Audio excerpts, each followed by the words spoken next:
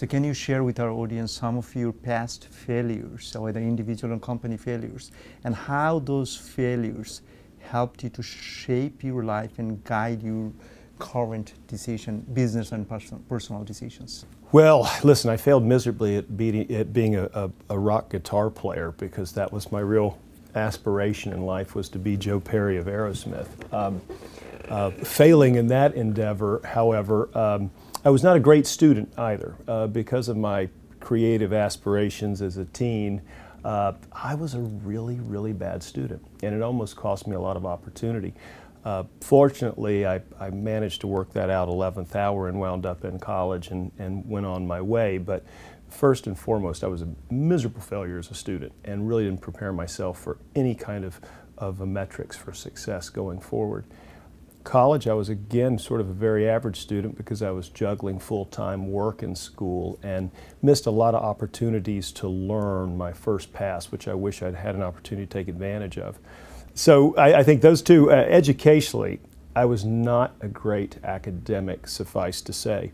But I was fortunate enough to really find a fabulous job right out of school. One of my most successful quests was, despite poor grades, despite not having had the luxury to take on an internship, I literally stormed my way through the door and just persisted to a point that I ended up getting this job that was available at the Wall Street Journal, which sort of launched my career.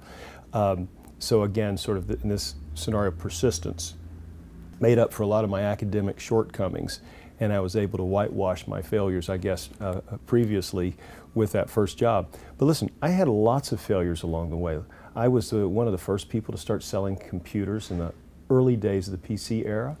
I lived down the hall from Michael Dell and knew a little bit about Dell Computer and thought maybe I could do something similar, and literally used to have a collection of kids that would go out at 6 o'clock in the evening at dinner time and ring doorbells and try to sell computers door to door when I was very early on the home market.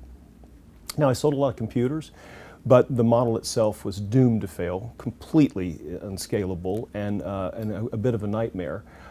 So I had plenty of startups that didn't exactly take me to pots of gold. Actually, I guess it is worth footnoting, I did sell that business for a decent amount of money as a young 20-something. So I was on the right path, just the wrong execution.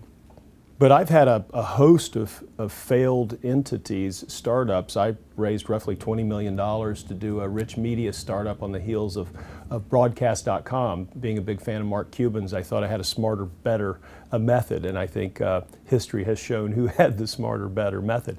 So I had plenty of the failures during my startup reign, but each and every one of them led to some eventual success. And even if it didn't have a linear connection to some positive outcome, I learned something through the process that brought me full circle. And so, to be honest with you, Russell, I don't really look at those as failures. It's so easy to look at a scorecard and judge which of them were your failures and which one your successes. Ultimately, and maybe I'm just singing Pollyanna, but ultimately they all prove to be worthwhile endeavors. I'm much more acute to probably some of my failures in leadership, along the way. And a lot of that's just a natural, curve of maturation, but lots of mistakes. So easy today in hindsight to talk about character leadership and inspired leadership and the benefits of delegation. Those were not innate qualities, at least on the delegation front and sometimes on the inspiration front, but rather skills learned. So I would say my path is littered with both, but I prefer to look at those failures themselves as simply shortcuts to some better outcome somewhere else.